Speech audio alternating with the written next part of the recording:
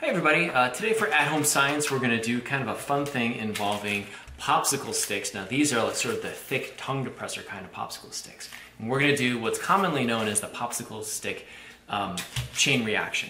And the really cool thing about this is that we can make a very long set of popsicle sticks. Uh-oh, here comes another scientist. Yeah, so we're going to have a long set of popsicle sticks, and we're going to build some tension into it, and that's going to repeat over and over every time we build this up until we let it go. So you'll get to see how this looks in regular and slow motion. So let's get building. It takes a little while to build. And it's also very cool. It's very cool. So to start, I'm going to put a red one down on the ground like this. I'm going to put a blue one on top of it. I'm going to put a green one underneath here. Now the colors don't matter, it just helps keep track of things. So green one's going to go under the first part of my X, over that other part. And then I'm going to take a blue one to help keep track of things. It's going to go under the other part of my X, and you can see you've got some tension built in there. You can already feel it. Okay? And at this point, we're going to go a repeating pattern of under here, under here. Okay, so now I'm going to go under this one with the green, over this one. Under this one with the blue, over that one. Under this one with the green, over that one.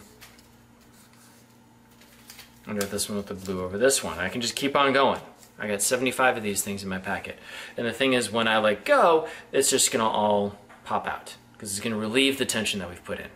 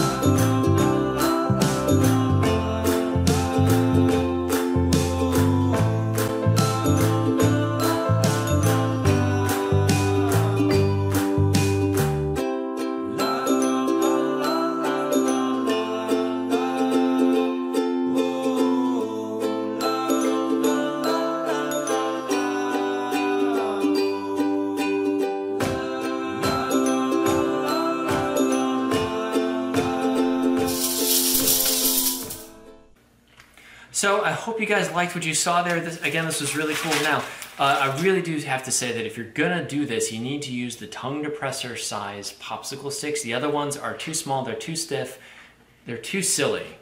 Way too silly, too goofy. And again, we build some stress into this, and then we repeat a pattern, and when we relieve the stress we've put on it, it all lets go. And so you see this all the time with those cool things in the movies where bridges are falling out from underneath people. This is the same kind of thing. It's bigger than me. I am. So, have a good time building these. I hope you guys enjoyed it, and see you at the next At Home Science.